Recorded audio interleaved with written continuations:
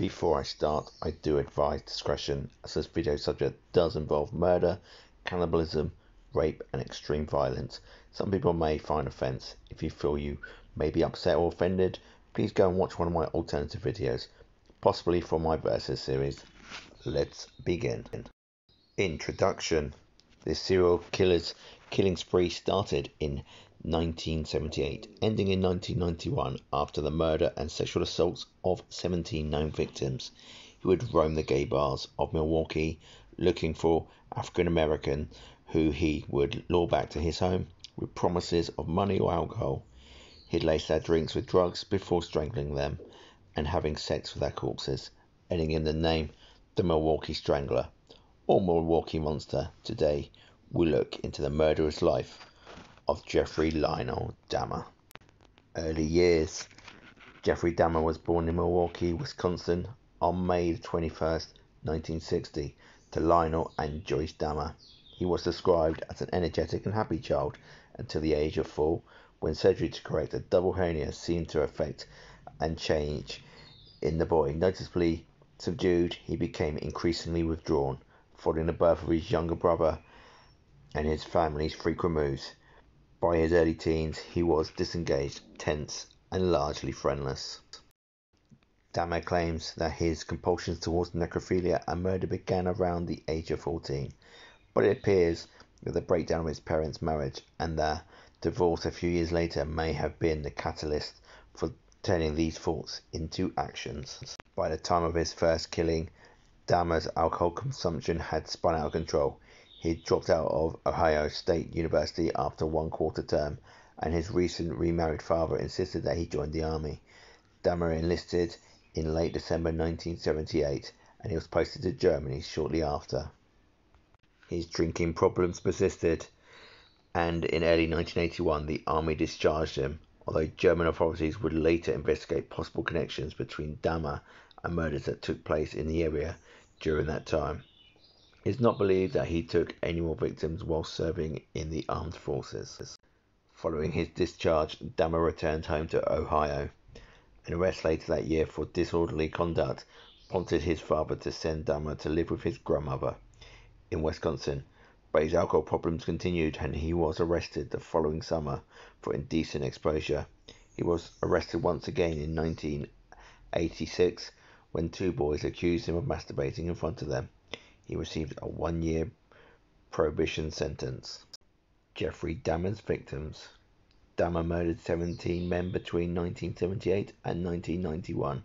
He was careful to select victims on the fringe of society, who were often intolerant and borderline criminal, making their disappearance less noticeable and reducing the likelihood of his capture. He lured them to his home with promises of money or sex. He strangled them to death. He engaged in sex acts with their bodies and kept body parts and photos as souvenirs. First full victims.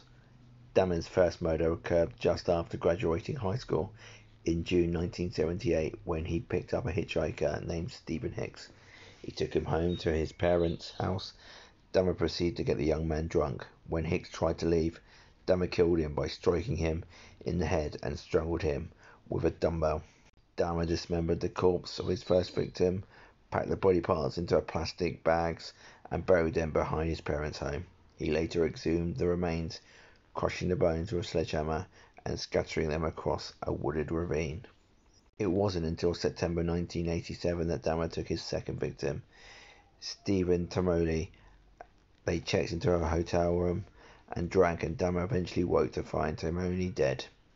With no memory of his previous night's activities, he brought a large suitcase to transport Tamoli's body to his grandmother's basement, where he dismembered and masturbated on the corpse before disposing of the victims. It was at this time that the taxi man who came to pick him up asked if there was actually a body in the suitcase. Dahmer said yes. Only after Dahmer's killed another 2 victims at his grandmother's home did she tire of her grandson's late nights and drunkenness. Although she had no knowledge of his other activities, she was forced him to move out of the premises in 1988. Sexual assault charges. That September 1988, 1989, Dahmer had an extremely lucky escape. An encounter with a 13-year-old Latino boy resulted in charges of sexual exploitation and second-degree sexual assault by Dahmer. He pleaded guilty, claiming that the boy had appeared much older. While awaiting sentencing for his sexual assault case, Dahmer again put his grandmother's basement to gruesome use. In March 1989, he lured, drugged, strangled, sodomized, photographed, dismembered, and disposed of Anthony Sears, an aspiring model. At his trial for child molestation in May 1989, Dahmer was a model of contradiction, arguing eloquently in his own defense about how he had seen the error of his ways, and that his arrest marked a turning point in his life. His defense counsel argued that he needed treatment, not incarnation, and the judge agreed, handing down a 1-year prison sentence on day release, allowing Dahmer to work at his job during the day and return to prison at night, as well as a 5-year prohibition sentence. Years later, in an interview with CNN, Lionel Dahmer stated that he wrote a letter to the court that issued the sentence requesting psychological help before his son's parole.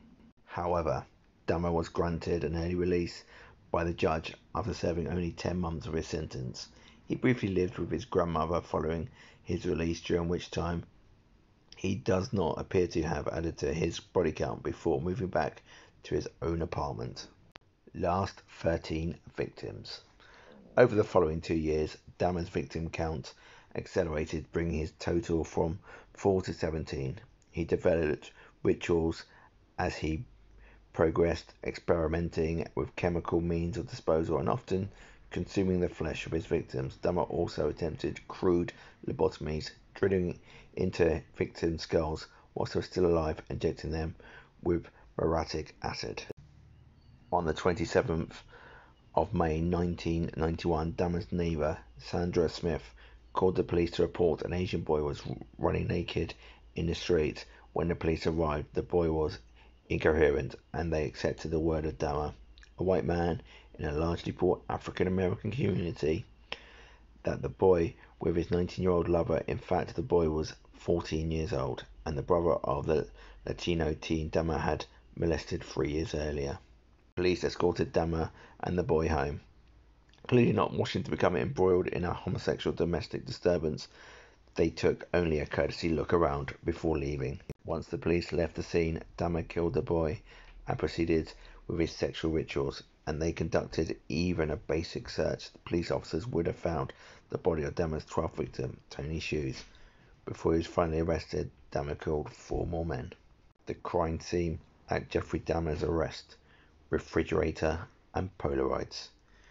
Dahmer's killing spree ended when he was arrested on July 22, 1991. The body parts found in Dahmer's refrigerator and Polaroid photographs of his victims became inevitably associated with his notorious killing spree. Milwaukee police officers were led to Dahmer's when they picked up Tracy Edwards, a 32-year-old African-American man who was wandering the streets with handcuffs dangling from his wrist. They decided to investigate the man's claims that a weird dude had dragged and restrained him. They arrived at Dahmer's apartment, where he calmly offered to get the keys for the handcuffs. Edwards claimed that the knife Dahmer had threatened him with was in the bedroom.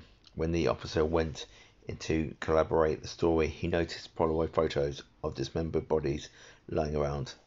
Dahmer was subdued by the officers. Subsequent searches revealed the head in a refrigerator, 3 more in the freezer, and a catalogue of other horrors, including preserved skulls, jars containing genitalia, and an extensive gallery of macabre Polaroid photographs of his victims.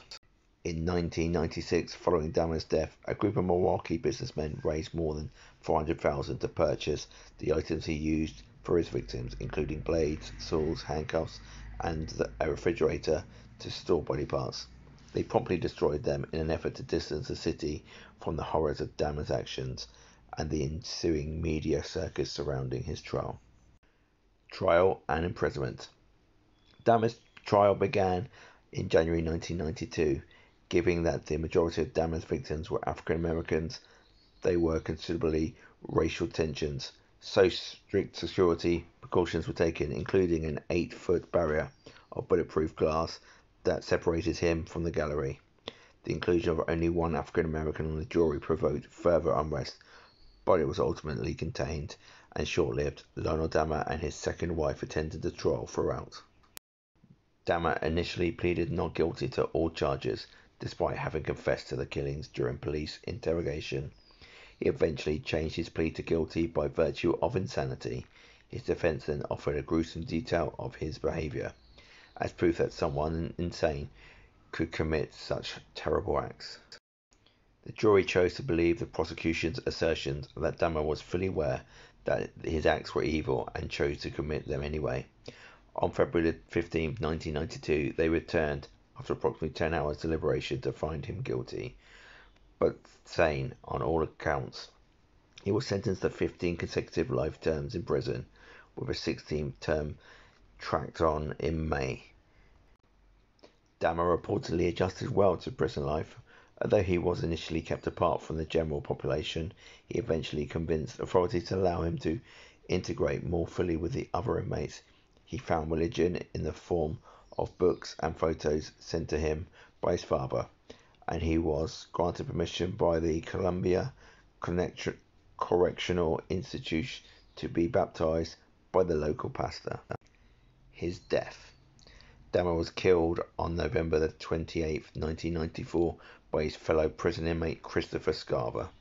In accordance with his inclusion in regular work details, Dahmer was assigned to work with two other convicted murderers, Scarver and Jesse Anderson. After they had been left alone to complete their task, guards returned to find that Scarver had brutally beaten both men with a metal bar.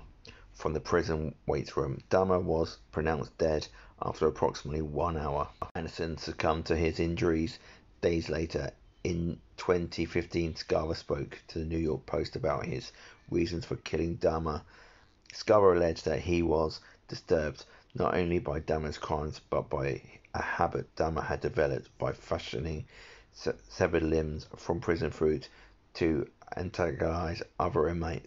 After being taunted by Dahmer and Anderson during their work details, Scarver said he confronted Dahmer about his crimes before beating the two men to death. He also claimed that prison guards allowed the murder to happen by leaving them alone. Jeffrey Dahmer's house. In August 2012, nearly 2 decades after his death, it was reported that Dahmer's childhood home in Bath, Ohio, where he committed his first murder in 1978 and buried his victims' remains, was on the market. Its owner, musician Chris Butler, stated the property would make a great home as long as the buyer could get past the horror factor. In March 2016, Butler put the house up for rent for $8,000 for the week of the Republican National Convention. As of 2017, the house was no longer listed on the market, according to Zillow.com. There have been some movies and books about Jeffrey Dahmer. Well-known books about Dahmer include Jeffrey Dahmer's Story: An American Nightmare by Ronald A. Davis. It was published just a few weeks after Dahmer's arrest in 1991. And also A Shrine of Jeffrey Dahmer by Brian Masters, which was published in 1993.